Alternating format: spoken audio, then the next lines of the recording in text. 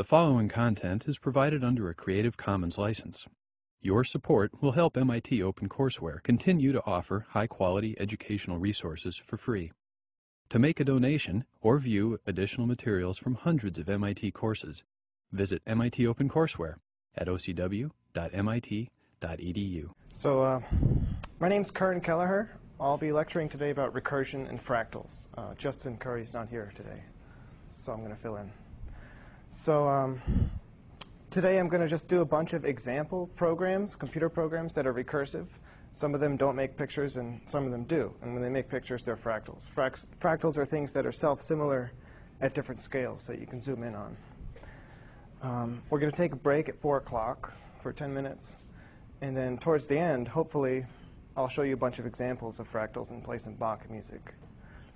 So first of all, let's consider a recursive mathematical function, factorial. Something factorial, like 3 factorial is 3 times 2 times 1, and 4 factorial is 4 times 3 times 2 times 1. So like, and this is factorial, the exclamation point.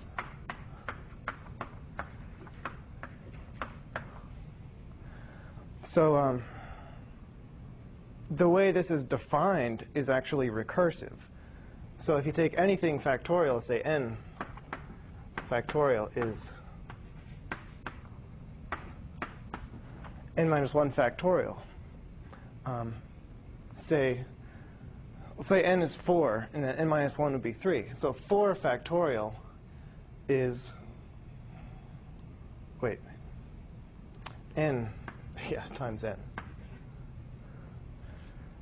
So it's going to be, well, n times n minus 1 factorial. So 4 is n times this whole thing is 3 factorial. It's n minus 1 factorial. So this is a recursive definition. And if you look in the handout, I wrote a little computer program on page 3, I think, that does the factorial. So it goes like this.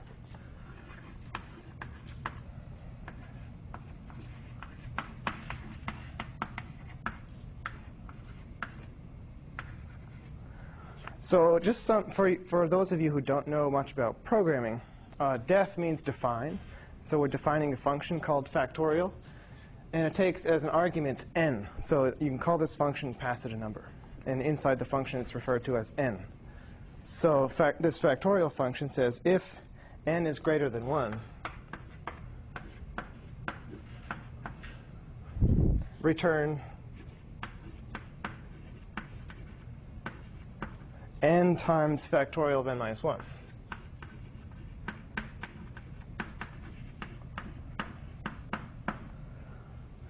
Else, return 1.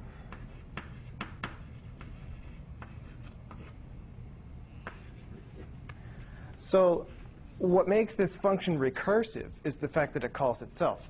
Factorial is defined as n times factorial of something else. So a recursive function is a function that calls itself. So maybe an example. So if n is 5, say, the way we call this is we say factorial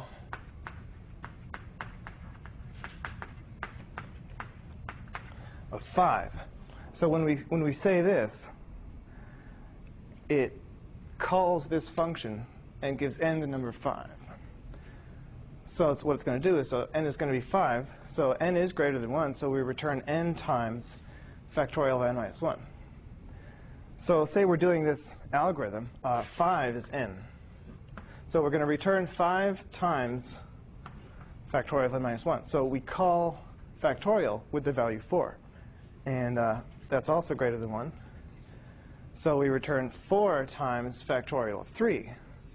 So 5 times 4 times factorial of 3. So we call itself a bunch of times until we get down to 1.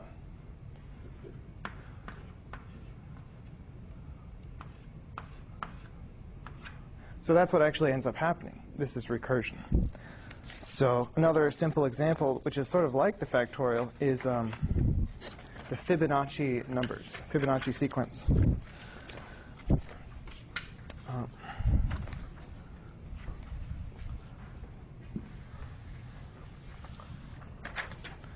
So the Fibonacci numbers,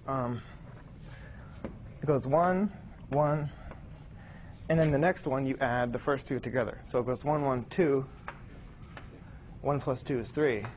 2 plus 3 is 5. And so on. 8, blah, blah, blah. These are the Fibonacci numbers. So this is a recursive definition. Let's say this is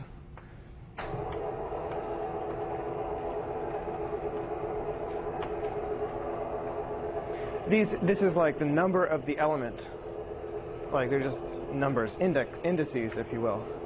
So Fibonacci of 2 is Fibonacci of 0 plus Fibonacci of 1.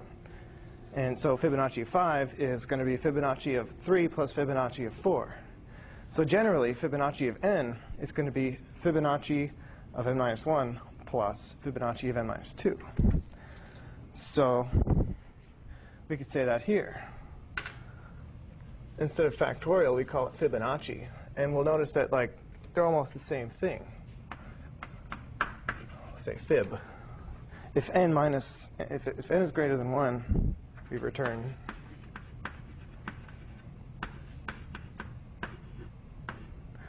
Fibonacci of n minus 1.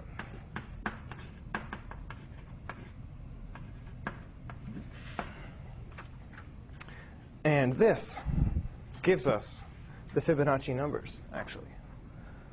Does that make sense to you guys? So in the handout, there are some example outputs of both of these. And you can see that's what happens.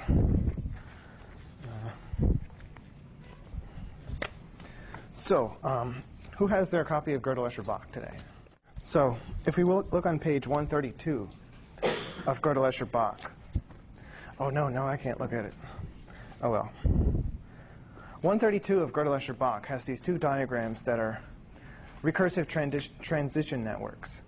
They define a grammar, like sort of like English. It's not English, it's not complete. It's a simplified version of English. But he communicates the essence of the notion of a grammar, a recursive grammar. So you'll notice that,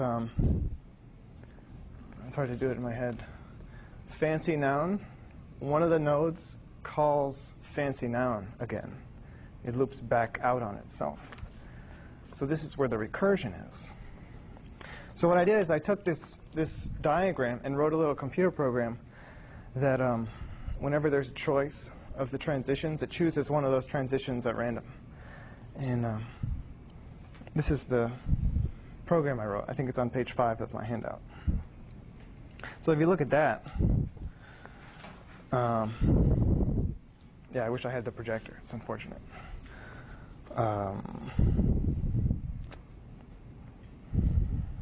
Actually, can I look at the diagram? Thanks. So if we look at fancy noun, we begin and it calls ornate noun. And then if you look at the program in the handout, you find fancy noun. It's sort of halfway down. It says the RTN for fancy noun.